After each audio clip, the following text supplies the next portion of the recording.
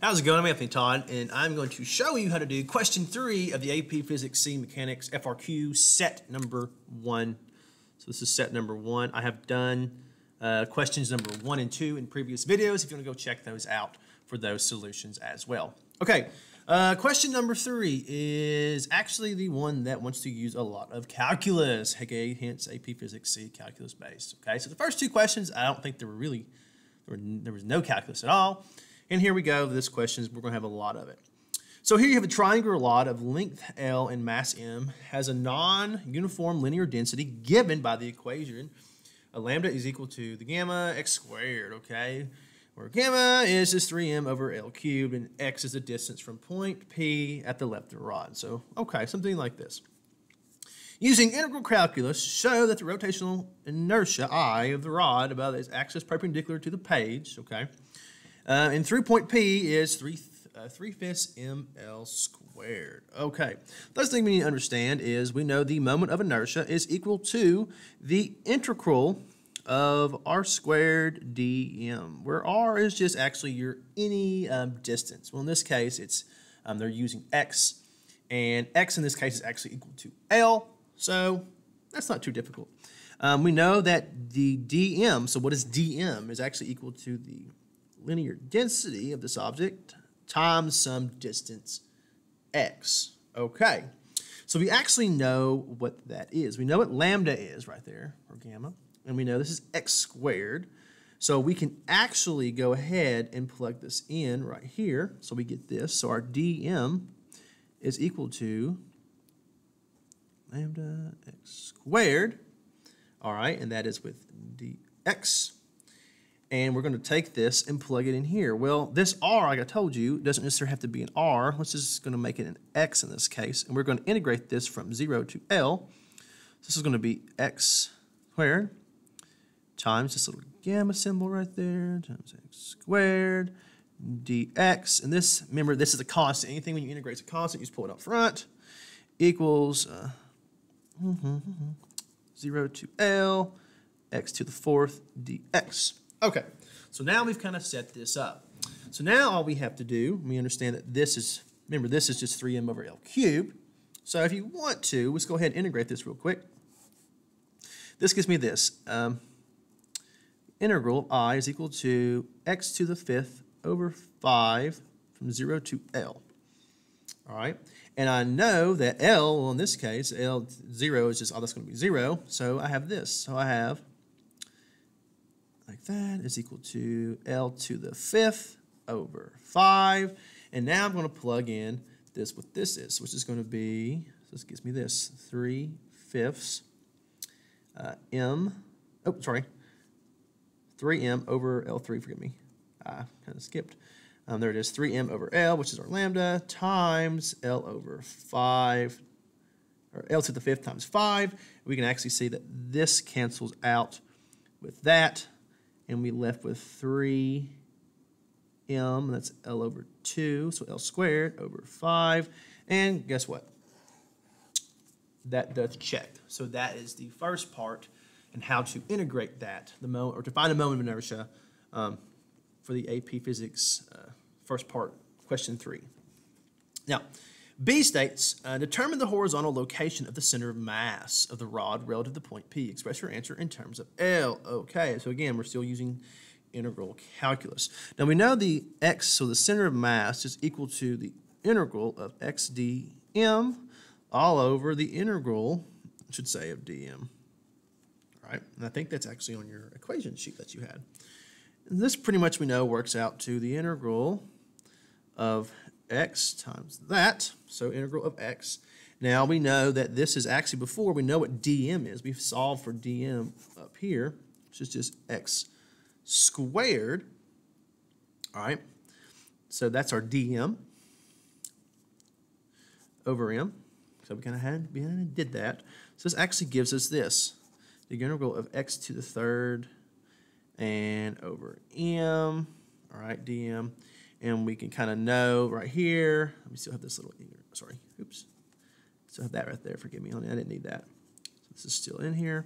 So I now know this, that the integral, that's the constant, mass of the constant will be x to the 4th over 4, and we are still integrating it from 0 to L. And what is that? That is 3m over L cubed divided by m times L to the 4th right there. And we actually see that these cancel out right there, and that cancels out with that. So we actually get, sorry, this is over 4. We actually get, what is that? 3 over 4L. So the center of mass of this object is actually somewhere about here. So there is our center of mass. So that's kind of the path they are wanting you to do this.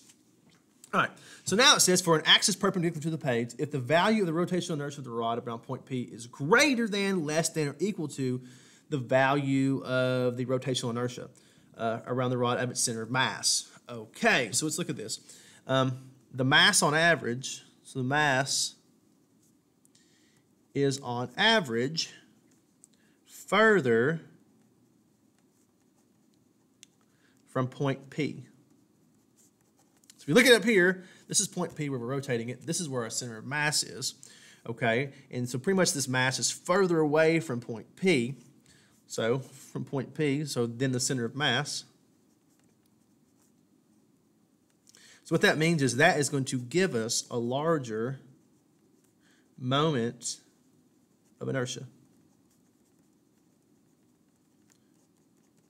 All right, so think about this. I would like to think about, imagine like you're holding like a baseball bat, like you're actually holding this, and you have a lot of mass right here. So if the center of mass is right here closer to it, you'd be able to move it quite simply. But as this mass gets further out, so imagine like holding on to this baseball bat with more mass being added to the, out on the very edge, it'd be really hard to move because you have a lot of torque being produced around this point. So that's why, remember, it's harder to move, the moment of inertia is going to be greater, okay? So that's kind of a simple explanation of that. Okay, dokie. Remember, I'm doing the best I can. All right, now let's look at this one. Ooh, okay, all right. Since now the rod is released from rest at the position shown, the rod begins to rotate about the horizontal axis, perpendicular to the page and through point P. On the axes below, draw and sketch the graphs of magnitude of the net torque on the rod and the angular speed of the rod as a function of time. Okay. This one is a bit tricky. Oh, sorry, I got to sneeze. So now we have this. So now we have a rod. It's going to rotate about this point. It's going to rotate downwards, some angular velocity. All right. And we know that torque is equal to I omega. And omega is actually, or I should say omega is just alpha, so d alpha dt, so the change in alpha with respect to that. And how we would look at this? Well, let's look at this. We know the center of mass is right here at 3/4 L, so we know that at the very, very top, we are going to have a lot of torque. And as the object rotates all the way down and comes to a resting position, I'm going to have no torque. Okay, and if you look over here, the omega and the torque, they're proportional. But if you think about it, at the very beginning, this object has literally, it's not moving, so it has no angular velocity. And then at some point up here, we're going to end up here somewhere. Now the question is, what are these graphs going to look like? Okay, this is kind of interesting. We know that torque, let's try to think here, is equal to I omega. And we know that the torque is about the object's center of mass, so that's 3/4 L. And as we move down, remember we're trying to find this perpendicular as the object moves, L theta, so that's our adjacent hypotenuse. We're going to use cosine there.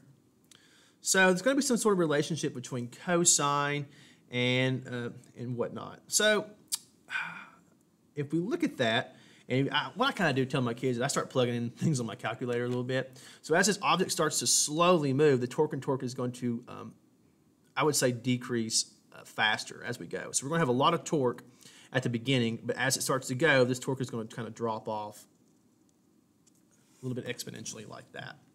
And we know that torque and angular velocity are proportional, so I would just say that the angular velocity with respect to time would just be kind of the flip-flop of that. That makes sense. We're not going fast, but as the torque increases, the angular velocity will also increase. So those would be mirror images of each other. So I think that suffices. All right. Again, who knows? We'll see. If I find any corrections, I'll make sure to post it in the description. Now, part E. As the rod rotates from the horizontal position down to the vertical, its magnitude of angular acceleration on the rod increasing, decreasing, or not, or is it not changing? Okay. Well, we can actually look here that alpha is the change in angular velocity with respect to time. So actually, just kind of by like drawing this, we can actually see that even if we didn't get the 100% shape correct, we know that the angular velocity starts off at 0 and ends up at some position high, okay? So it is not going to, what's the word? It's not going to not change, all right? So we know that's true. And as we can see here, the slope of this line, okay, so the slope of this line is actually equal to our angular velocity. So we can see here it starts off pretty high, and as we start to curve, we start to flatten out. Like I said, even if I didn't get the shape of this correct, per se, you can still see that starts off at 0 and ends up at some high angular velocity. So that's going to assume some type of, I would say, decreasing angular acceleration in this case. So we started off kind of high, and then we ended up being sort of low. Okay, so I hope that helps. All right, and then the last part. What is this one? Okay. So now the rod is allowed to rotate through, and it's saying what is the actual speed of the rod about the very, very end here. Okay. Now we know that this object is going to torque itself, and it's going to move with an angular velocity. Now we know the angular velocity at any given point of this will be roughly the exact same. Okay. Now remember, the tangential velocity will change with respect to the actual radius. But as the object kind of moves down, that's really not going to change for us, okay? So that's going to be kind of simple. So we know that the center of mass, so imagine this object's up here, and the center of mass is 3/4 L, and we know the object's mass times gravity is being applied at that distance. So we know this object has a lot of potential energy at the top, and as it rotates, it actually is gaining rotational kinetic energy. So that is I omega squared over 2. Okie dokie. So if it was me, we need to solve for, let's see here. Look at this. This is kind of a tricky one. Let's solve for the H. Yeah. It's like that H right there is kind of throwing us for a loop here. So what is that H? Let's go ahead and just do this. Let's go ahead and work it out, see how it goes. So we have M, G, H. Well, then actually the H, oh yeah, it'll just be 3/4 L. Okay, sorry, silly me. Yeah, because this will be like a right triangle pretty much. So that's be 3/4 L. So that is MGH is equal to 1/2 times I. Well, we found the I before, which is 3/5 ML squared times omega squared. Okay, so we can actually see here that these M's will cancel. This L right here will cancel out with one of those L's. What else here? Oh, and a 3 will cancel out right there. So we really have, 1 second, my phone's ringing. All right, and that, sorry, I had a phone call. And this actually gives me this. We have G over 4 equals L times over 10 omega squared. So solving for omega squared, we get 10G over 4L equals omega squared. Okay, and what does that give us? That actually works out to be, let's see here. what is that? That's 5g over 2L is equal to omega squared. And if we want to go ahead and do that, we know this translation, V is equal to R times omega. So you can do this two ways. You can actually solve for this. We can go omega squared would just be V squared over R squared. So this will give me 5g over 2L is equal to V squared over R squared. We're on the case that this R would actually probably be our length. So this R would actually be our length right here. Okay. And so this gives me L squared times 5g over 2L is equal to V squared. So that goes away, that goes away. So solving for this, so I get the length, 5LG all over 2 is equal to V squared. So go ahead, I'm going to plug stuff in. The square root of 5 times 1 times, I'm going to use 10 over 2 equals V. So what does that give me? Yep. Remember, mass doesn't really matter. So 5 times 10, it gives me 50 divided by 2, 25 square root. Yep, it's 5. So the velocity at the bottom at point S is actually 5 meters per, oops, forgive me.